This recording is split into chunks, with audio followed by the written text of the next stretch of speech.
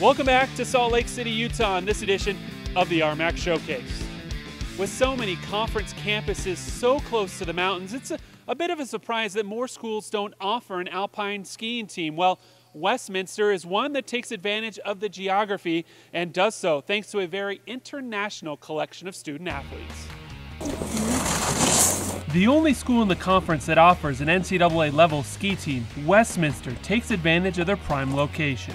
We have certain things here that are very unique that I think help us. I think our class sizes and the teachers working with the professors, we're kind of like a boutique, and they get a good individualized education, quality education, and then we're close to the mountains, and then we try to get the right type of student athlete here that's motivated, and we've had good success throughout the years, and hopefully we can continue on with that. One of the smaller schools in the country to offer the sport, the Griffins have had great success, winning 2 national championships in the program's 11-year history, and last year qualified 5 out of a possible 6 student athletes to the national finals.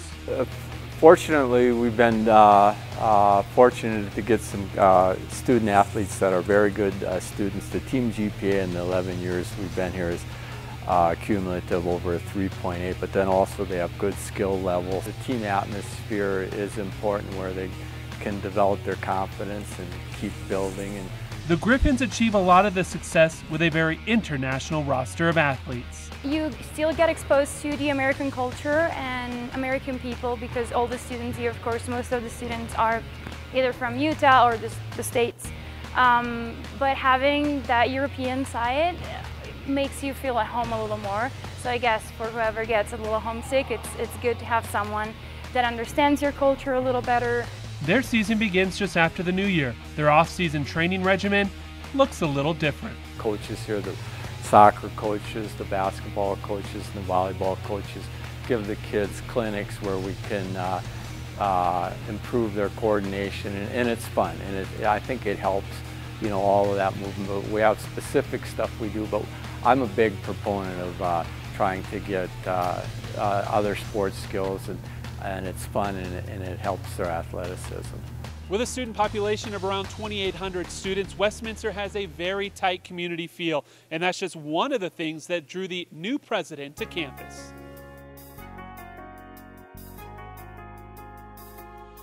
So many wonderful things about Westminster, beginning with the faculty-student connection and the way that our faculty are dedicated to the students in every possible aspect of their lives, to the campus and its beauty. It's well laid out, it's well maintained, and it really is highly functional for everything we want to do, to the outstanding area that we're in. So we are a small campus, but we're connected to an urban environment and an outstanding, geographically spectacular landscape.